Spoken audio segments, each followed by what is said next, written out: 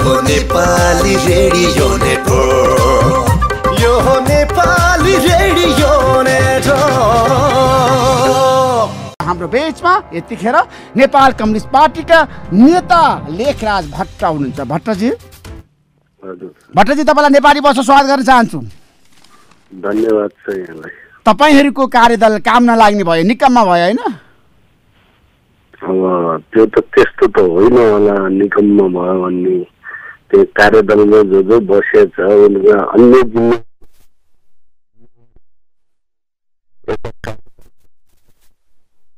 जिम्मेवारी पुरा कसरी गर्न सक्छन्? तर तपाईँहरूले समयमा काम गर्न सक्नु भएन लेखराज भट्टजी। तपाईँहरूलाई एउटा सीमा दिएको थियो, दायित्व दिएको थियो, जिम्मेवारी दिएको थियो, त्यसबाट तपाईँहरू चुक्नु भयो नि।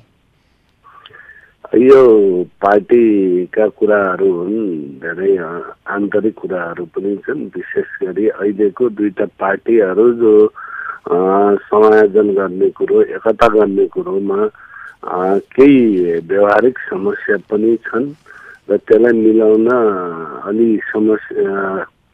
समय पनि लाग्छ। त्यो भएर छलफलको आवश्यकता छ र त्यो छलफलको आवश्यकताले केही ढिलाइ भएको हो। तर यसको अर्थ कार्यदलले काम गर्न सकेन, यो निकम्मा भयो भन्ने अर्थ लाग्दैन भन्ने लाग्छ। किनभने कार्यदलमा भएका सबै एउटा इतिहास बोकेको मान्छेहरू छन् र हिजो पनि संगठन निर्माण गर्दै पार्टी आन्दोलनमा महत्त्वपूर्ण भूमिका लिएरै आएका छन्। त्यो भएर अलि ढिलो हुँदैमा यसले केही गर्न सक्दैन। धेरै ढिलो भयो नि। तपाईँलाई थाहा छ, तपाईँलाई 15 दिनको समय दिएको, तपाईँले 1 महिना पनि काम गर्न सक्नु भएन, त्यसमा चुक्नु भएको छ। 1 महिनाको समय भइसक्यो अनि एकीकरणको गोलचक्कर तपाईँलाई थाहा छ। कार्यदलको अधिकार अब सचिवालयमा जाने भएको छ। तपाईँहरूले काम गर्न नसकेपछि शीर्ष नेताहरूले सचिवालयले हिजो निर्णय गरिसकेको छ 24 घण्टामा प्रतिवेदन दिनुहोस्, होइन भने हस्तक्षेप गर्छौँ भनेर। अब त्यो विषयमा त अब सचिवालयकै उसमा नेतृत्वसँग पनि छलफल होला, स्थायी समितिमा पनि छलफल होला। किन हामीले अब समयमा बुझाउन सकेनौँ, काम गर्न किन सकेनौँ, त्यसको पछाडिका कारणहरू के हुन् भन्ने कुरो त अब बाहिर भन्ने कुरो भएन। हामीले पार्टी कमिटीमै राख्छौँ र राख्ने कुरो हुन्छ। एउटा पार्टीको विधि प्रक्रियाहरू छन्, त्यो प्रक्रियाभित्र रहेर हामीले काम गर्न खोजिएको हो। र पछिल्लो चरणमा अब बैठकै बसाल्न नसकेपछि संयोजकले अनि कार्यदलले काम गर्ने प्रश्न कहाँबाट आउँछ? तर तपाईँलाई थाहा छ, कार्यदलको कुरा गर्दाखेरि रामबहादुर थापा, बादल, विष्णु प्रसाद पौडेल लगायतलाई जिम्मेवारी दियो। तपाईँहरू 9 जना हुनुहुन्छ होइन अहिलेको अवस्थामा।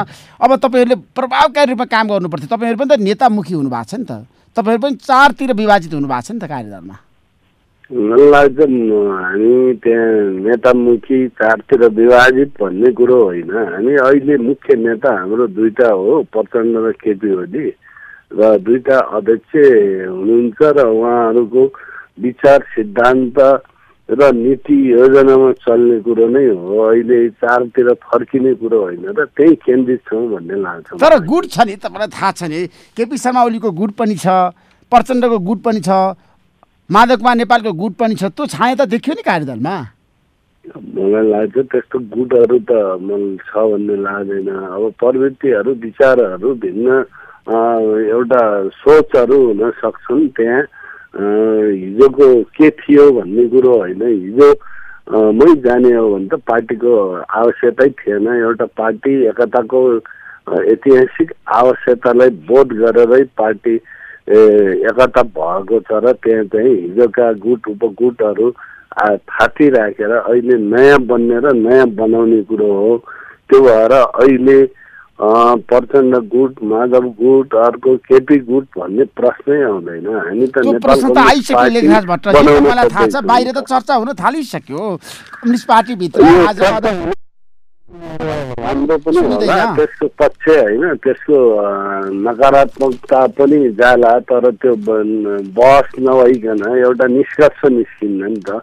बहस छलफल बाहिर भित्र हुन्छ, त्यसले राम्रै गर्छ भन्ने लाग्छ। होइन, बहस छलफल हुनुपर्छ। तर तपाईँहरूले प्रतिवेदन तयार पार्नुभयो त? ठ्याक्कै भन्नुहोस् न, जनता जान्न चाहन्छन्। आज तपाईँ नेपाली जनताले सबभन्दा धेरै सुन्ने कार्यक्रम नेपाली बहसमा हुनुहुन्छ। अब यो प्रतिवेदन तयार अब हामी कामकै सिलसिलामा दौरानमा थियौँ र पछिल्लो समय बाँकी कामहरू बैठक नबसेपछि हामीले सक्ने कुरो भएन। त्यो तयार अहिले 2 घण्टामा प्रतिवेदन तयार हुने प्रश्नै आउँदैन। त्यसो भए आज तपाईँहरूले प्रतिवेदन बुझाउनुहुन्छ सचिवालयलाई? मलाई लाग्छ आज सचिवालयलाई प्रतिवेदन बुझाउन सकिन्न होला, मैले स्पष्ट भन्नुपर्दा। त्यसो भए अब तपाईँहरूको औचित्य सकियो? अब हाम्रो औचित्य सकियो भन्ने कुरो होइन, हाम्रो औचित्य सकिए त अब सचिवालयको पनि औचित्य सकिएला फेरि है, अनि स्थायी समितिको औचित्य सकिएला। त्यो हामी त त्यसैको अङ्ग हो भने अब हाम्रो औचित्य कसरी सकिन्छ? त्यसो भए आज तपाईँले प्रतिवेदन नबुझाउँदाखेरि त अब नेतृत्वले हस्तक्षेप गर्ने भयो नि त? नेतृत्वले आवश्यक पर्दा उसले हस्तक्षेप गर्न सक्छ, निर्देशन दिन सक्छ, त्यो उसको राइटको कुरो पनि हो सचिवालयको। त्यसबारे मलाई भन्नु केही दिन छैन। तर के हो भने हामी पछिल्लो दिनमा अब संयोजक महासचिवहरूले खबर आउँछ बैठकको, हामी सल्लाह गर्दैछौँ भन्दै अब खबरै नगरिकन बैठकै नबसालिकन अब औचित्य सिद्धियो भन्नु कहाँसम्मको जायज होला? त्यो कुरोमा त नेतृत्वले पनि त छलफल गर्ला नि त। त्यस भए महासचिव विष्णु प्रसाद पौडेलको कारणले गर्दाखेरि सहमति हुन सकेन कार्यदलमा? मैले यसको उसको भन्न सक्दिनँ, तर बैठक बसाल्नु पर्थ्यो, बैठक बसेन। मुख्य कुरो बैठक किन बसेन, के कारणले बसेन लेखराज भट्टजी? अब हामीलाई कारण भन्ने कुरो थिएन, सल्लाह गरेर सल्लाह हुँदैछ, सल्लाह गरेर बैठक बसाल्छौँ भने हो। तर बैठक चाहिँ बसाल्नु भएन, खबर गर्नु भएन। त्यो भएर यो कार्यदलले काम गर्न सकेन भन्नु चाहिँ उचित हुन्न भन्ने लाग्छ। त्यसो भए नेताहरूको आन्तरिक द्वन्द्वका कारणले गर्दाखेरि बैठक बस्न सकेन? अब नेताहरूको आन्तरिक द्वन्द्व छ छैन त्यो त मैले भन्न सक्दिनँ अहिले। अब कहीँ न कहीँ केही नमिल्या हुनसक्छ, अब त्यसको छलफलबाटै नेताहरूले निकाल निकाल्ला नि। त्यसो बैठकै नबसिकन तपाईँहरूको भूमिका पनि कमजोर भयो, सकियो होइन? कार्यदल बैठक नबसेपछि त कार्यदलको भूमिका कमजोर हुने भइहाल्यो, त्यो स्वाभाविक हो। र बैठक बस्यो भने न त्यो विषयमा कहाँनिर कुन कुन विषयमा के मिल्दैन थियो, त्यो नमिलेको कुरोमा पनि हामीले आफ्ना सुझावहरू दिन्थ्यौँ। बैठकै नबसेपछि के भन्न सकिन्छ? त्यसो अहिलेको अवस्थामा छ नि, बैठक बस्न नसक्नुको कारण तपाईँले बुझ्नु भएको छ? गहिराइमै गएर समीक्षा गर्न सक्नुहुन्छ? मैले त बुझिनँ। मैले के विश्वास गरेको थिएँ भने छिटै बस्छ, खबर गरिन्छ भन्ने आएको थियो दुवैबाट, अब संयोजक र महासचिवबाट। तर खबर आएन। रामबहादुर थापा बादल र विष्णु प्रसाद पौडेलले बैठक चाहिँ राख्नुहुन्छ भन्ने कुरा तपाईँलाई विश्वास थियो? विश्वास थियो मलाई। तर त्यो विश्वास अविश्वासमा परिणत भयो, त्यसमा तुच्छापात भयो। अहिले के कारणले उहाँहरूले बसाल्न सक्नु भएन त्यो त हामीलाई नभनिकन अविश्वास भन्ने कुरो त अहिले भन्दिनँ मैले होइन। कारण त हुनु पर्यो नि। यो जस्तो नेताले त भन्न सक्नु पर्यो लेखराज भट्टजी, यस कारणले बैठक हुन सकेन ऋषि धमलाजी भनेर लाखौँ लाख नेपाली जनतालाई बताउनुहोस् न तपाईँ आज। मैले अब यो कारणले हुन सकेन भन्ने जानकारी त हुनु पर्यो। सम्बन्धित जसले जिम्मा बाग हो त्यसले यो कारणले मैले बैठक बसाल्न सकिनँ नभनिकन मैले लेखराज भट्टले यो कारणले बैठक बसेन भनेर जनतालाई कसरी भन्न सक्छु मैले? तर त्यहाँ गुटको प्रभाव देखियो भनेर मलाई धेरैले भनेका छन्। विष्णु प्रसाद पौडेलले जे भने त्यही हुन्छ तपाईँको पार्टीभित्र। अहिलेको अवस्थामा कार्यदलमा छ नि विष्णु प्रसाद पौडेलले तपाईँहरूको कुरा सुन्नु भएन? होइन, मलाई त्यस्तो लाग्दैन। 6-7 वटा बैठक हामी बसेका थियौँ, त्यो बैठकमा राम्रो छलफल भएको थियो। त्यहाँ कुनै गुटको त्यस्तो छनक पनि आएको थिएन मैले बुझ्दाखेरि। कसरी जाने भन्ने छलफल भएको थियो, त्यहाँ राम्रै छलफल थियो। त्यो गुटको भन्ने कुरो जसरी बाहिर आएछ त्यस्तो त्यो कार्यदलको बैठकमा मैले कहीँ पनि पाइनँ। त्यसमा आजसम्म कति पटक बैठक बस्यो त ठ्याक्कै? मैले हेर्नुपर्छ, अन्दाजी 5-6 वटा बैठकहरू बसेका छन्। बैठक नबसेको चाहिँ कति समय भयो? यो पछिल्लो चरण यो 5 गते बस्यो के अरे, त्यसपछि बसेन। माघ 5 गतेदेखि अहिलेसम्म बैठक बसेको छैन? बैठक बसेन। 15-20 दिन भयो।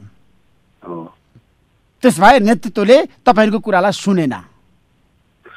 अब नेतृत्वले सुनेन वा नेतृत्वका केही अप्ठ्यारा परे त्यो त अब नेतृत्वले भनेपछि थाहा हुने कुरो नभनिकन त कसरी थाहा हुन्छ अन्तर्यामी त होइनौँ हामी तर पार्टी एकता त तुइनी भयो नि त कार्यदलले काम नगर्दाखेरि त समस्या त आयो नि होइन कार्यदलले काम नगरे भने मैले स्पष्टै भने नि अब संयोजक र महासचिवले हामी खबर गर्छौँ सल्लाह गरेर बैठक बस्छ भनेपछि कार्यदलका अरू सदस्यहरूको कमजोरी रहेन नि त त्यहाँ आन्तरिक के थियो त्यो त उहाँहरूले भन्नु पर्यो र यसले कार्यदल असक्षम भयो भन्ने कुरो नै गलत हो नि त हिजो कार्यदलमै भएका सबै जति छन् एउटा नेपाली कम्युनिस्ट आन्दोलनमा महत्त्वपूर्ण भूमिका खेलेकै मान्छेहरू छन् हिजो पार्टी सङ्गठन निर्माण गरेर आएको छन् भने अहिले आएर ती कसरी असक्षम हुन्छन् अहिले पनि उनको जिम्मेवारीहरू विभिन्न ठाउँमा जिम्मेवारी बोकेका छन् र त्यहाँ काम गरिरहेछन् त कहीँ न कहीँ अब के भयो भन्ने कुरो त नेतृत्वले यहाँनिर यसो भएको कारणले बैठक बसाल्न सकेन भन्ने जानकारी त गराउनु पर्यो नि त त्यस भएमा आज तपाईँहरू जस्ताको त्यस्तै प्रतिवेदन बुझाउन सक्नुहुन्न है अब जस्ताको तस्तै त कसरी बुझाउला अब त्यो त रेडिमेड ऊ त हुने कुरो भएन काम हुँदै थियो र बाँकी काम नभएको हो अब त्यो कसरी बुझाउँछु अब जाँदै लेखराज भट्टजी सुदूरपश्चिम प्रदेशमा विकास हुन सकेन तपाईँ नेपाल कम्युनिस्ट पार्टीको प्रभावशाली नेता मुख्यमन्त्री तपाईँकै पार्टीको तपाईँकै साथी तपाईँकै मित्र तर उहाँले जनताको मन जित्न सक्नु भएन नि अब अहिले प्रदेशमा सुदूरपश्चिम प्रदेशको जे कानुनहरू छन् अन्य प्रदेश जस्तै कानुनहरू निर्माण भएका छन् र अहिले कर्मचारी समायोजन त्यसलाई आवश्यक पर्ने कर्मचारीहरू उपलब्ध भएका छैनन्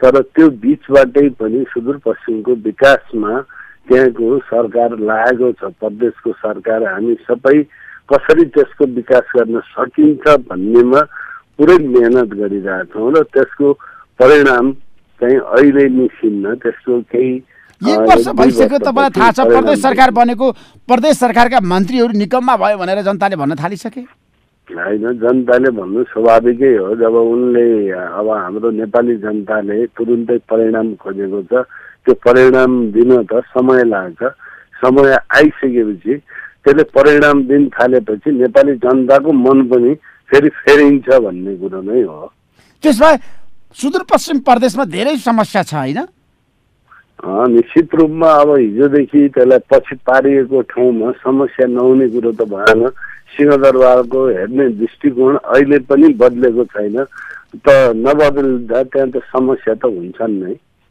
तर तपाईँलाई थाहा छ त्यहाँका जनताहरूले मलाई भनेका छन् ऋषि धमलाजी कुरीति विकृति विसङ्गति अन्याय शोषण भ्रष्टाचार छ यो प्रदेशमा भनेर त्यहाँबाट फोन आउँछ मलाई होइन त्यसका विरुद्ध त हामी निरन्तर लडिरहेछौँ किन त्यो हुन्छ भन्ने कुरो त जहाँ शिक्षा स्वास्थ्य रोजगारीको अभाव हुन्छ त्यहाँ त्यो खालका हुन्छन् त्यसको त राज्य मुख्य दोषी हुन्छ नि त त्यो राज्यसँग हामी लडै छौँ र अहिले हिजोको तुलनामा धेरै परिवर्तन भएको छ आज एनजिओ आइएनजिओहरूले जसरी त्यहाँ यो छाउपडीको नाममा अर्को नाममा जो खाने डलरको खेती गरिरहेछन् त्यसले पनि सुदूरपश्चिमलाई नकारात्मकतातिर देखाएको छ त्यो गलत कुरा हो तपाईँलाई थाहा छ नेपाली कङ्ग्रेसले हिजो सबै प्रदेशबाट आफ्नो सभा गरेर खबरदारी गरेको छ यही उसको प्रतिपक्षको धर्म हो उसले खबरदारी गर्नु उसको कर्तव्य पनि हो तर एकचोटि उसले आफूले पनि फर्केर हेर्नुपर्छ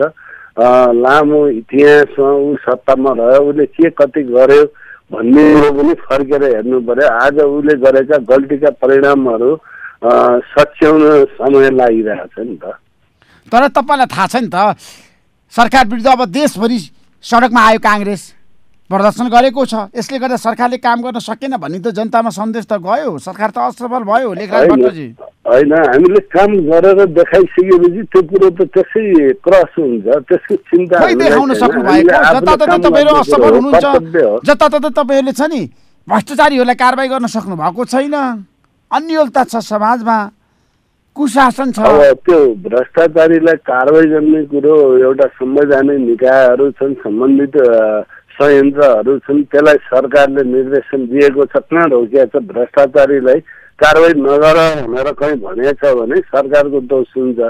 तर त्यो निकायहरू आफ्नो ठाउँबाट काम गरिरहेछन् र भ्रष्टाचारका विरुद्ध कडा कदम चाल्नुपर्छ भन्नेमा दुई मतै छैन नि यहाँ। Thank you so much Lekhraj Bhattji, समय दिनुभयो नेपाली बहसलाई। तपाईँलाई म धेरै धेरै धन्यवाद दिन चाहन्छु। Thank you so much. धन्यवाद यहाँले पनि मेरो विचार राख्नु दिनुभएको। उहाँ हुनुहुन्छ नेपाल कम्युनिस्ट पार्टीका नेता लेखराज भट्ट।